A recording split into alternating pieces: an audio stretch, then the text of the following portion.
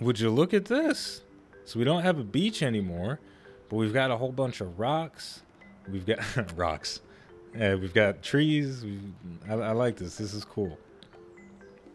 All right, let's do it. Obviously, we want to go for the lumberjack, right? The lumber pack right now, because we got a lot of trees going on here.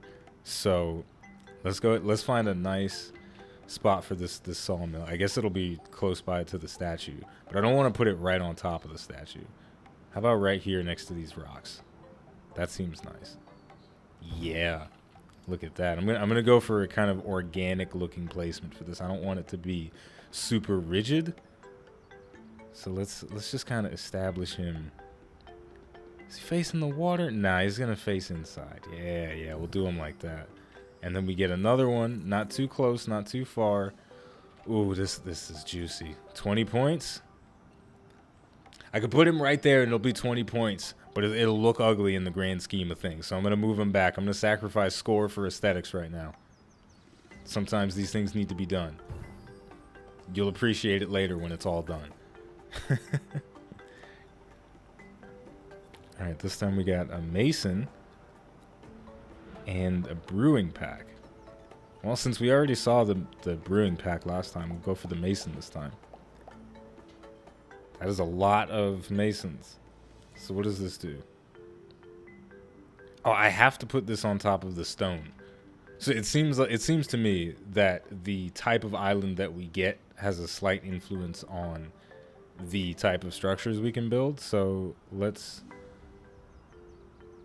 What did we get? We got a mason, a sawmill, and we got 4 masons, a sawmill, and a lumberjack. I feel like this mason is going to require some foresight that I just do not have about the game, which to me is a little bit fascinating because I wasn't expecting there to be a meta for islanders, but there clearly is. So that's a thing. So we'll just put 1 on each of the things, because my thought process is it's very clear that the game wants each of these different resources and structures to be isolated from one another. So if there is something that gains a bonus from being next to the mason, then I want it to not interfere with itself. Oh, it gets bonuses from the statue. Can it reach though? It can. Success. Oh, so the regular houses don't gain any bonuses for being next to the mansions. That's got to be some kind of commentary on the rich not liking the poor and vice versa, but I'm going for a little bit more of a fluid approach than last time. Last time I clumped everything together and it was really tight, and it almost seemed industrial. It had this very city-centric vibe to it. This time, I'm trying to make a kind of a cul-de-sac type feel to it. A little bit more loose. It's like we're living in the suburbs. I don't want people on top of each other.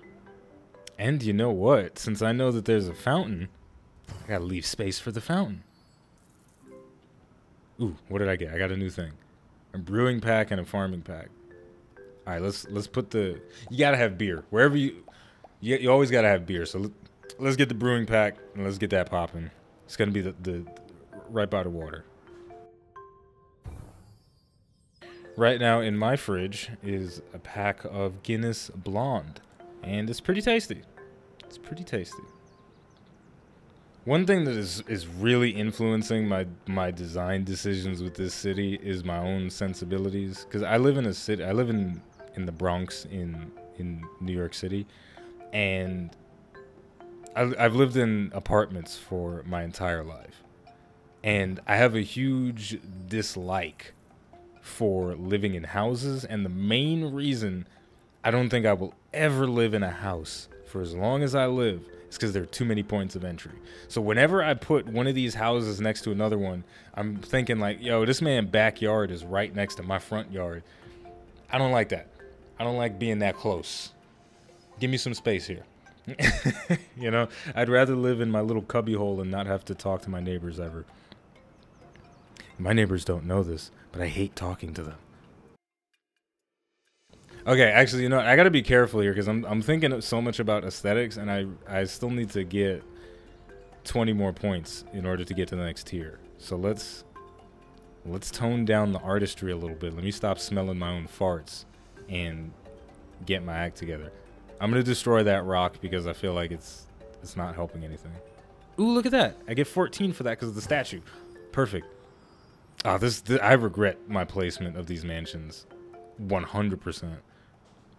I mean, this is not good at all. I regret everything. All right, let's take another pack and see if we can salvage this. A shaman, sure. What does he do?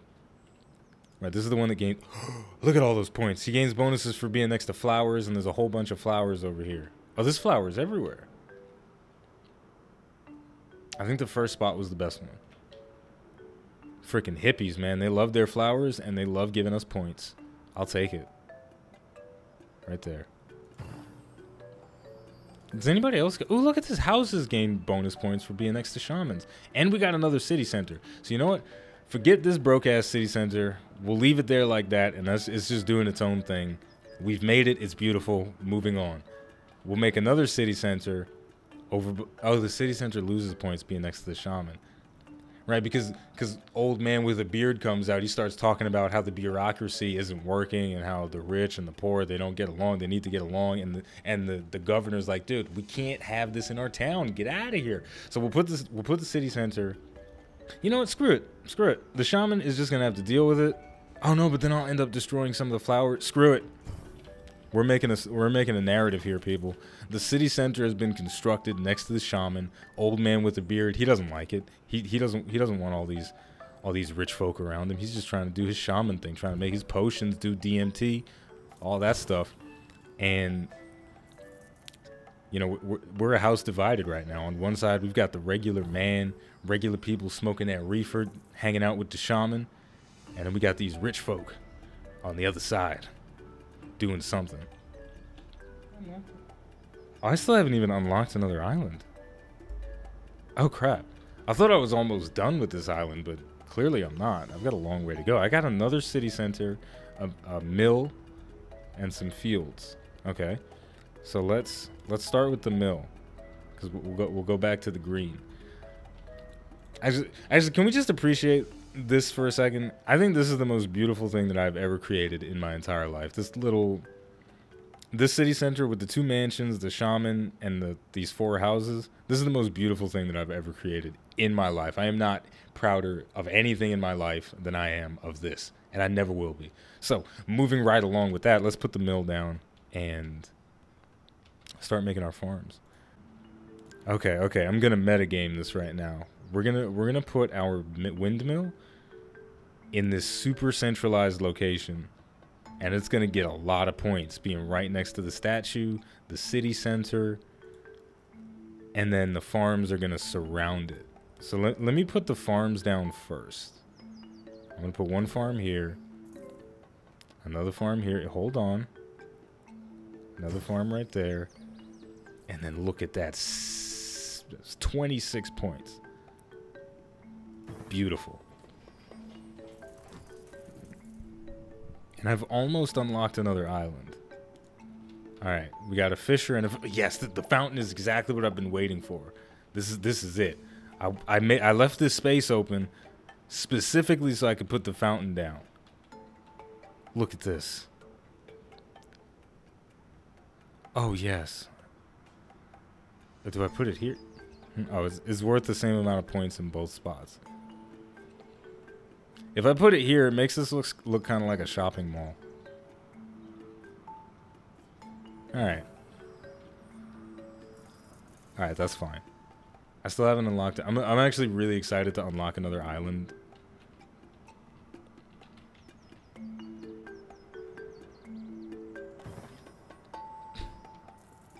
I mean, that's kind of nice, right? Once again, hindsight is 20/20. The angles are a little bit messed up, but I like it. I like what I'm doing here. I'm very happy with it. I don't even know how long I've been playing. How long have I been playing? I've been playing this for 40 minutes, and I could keep playing this. for about 400 more minutes without getting tired of it. And that's a testament to the developers of Islanders. Whoever you guys are, they did a fantastic job. I'm absolutely taken aback by the beauty of this game and how enjoyable it is. Okay, that's enough. Okay, look. I just had more fun than I've had in 40 minutes than I've had over the last 40 days. It's a little bit ridiculous. Maybe I'm being hyperbolic. Maybe I'm not. Maybe that's true. But whatever the case is, if you enjoyed watching me play this game, then I'll certainly do more of Islanders, because I thought this was a lot of fun, just kind of messing around and playing something that makes me happy. If you enjoyed listening to the conversation, that's cool too. What I plan to do for the rest of this week is just dip my toes into a bunch of different games that I enjoy playing. So I'm going to play a little bit of the Division 2, talk about the type of content that I would like to make for the Division. If I do make content for it, it'll be a little bit different from what we saw with Anthem, and even a little bit different from what we saw with Destiny. But it's going to be a lot of talking over these next couple of weeks. We're going to get to know my thought process a little bit more, and maybe even learn what it's like to be a content creator, and what goes into coming up with ideas on what to make, and how I'm going to present different things, and talk about all that kind of stuff. It's a lot of fun, man. So hopefully if you guys have been enjoying the Anthem videos, then you can find some kind of joy in these too. I certainly find a lot of joy in just playing these different games and really reconnecting with why I am a gamer in the first place. It's not for any fancy reason. It's just I love taking myself outside of reality for a little while and making something beautiful, experiencing something unique, and that's definitely what Islanders is. And even the AAA games like Anthem, The Division, and Destiny, it's a unique experience in a world that is outside of reality. It's fun to step into that space for a little while. So that's what we're going to be doing over the next couple of days, and we'll see where the future takes us. So as always, the name of the game is Islanders. The name of the channel is iBluairJgR. Thank you for watching, and I'll see you next time.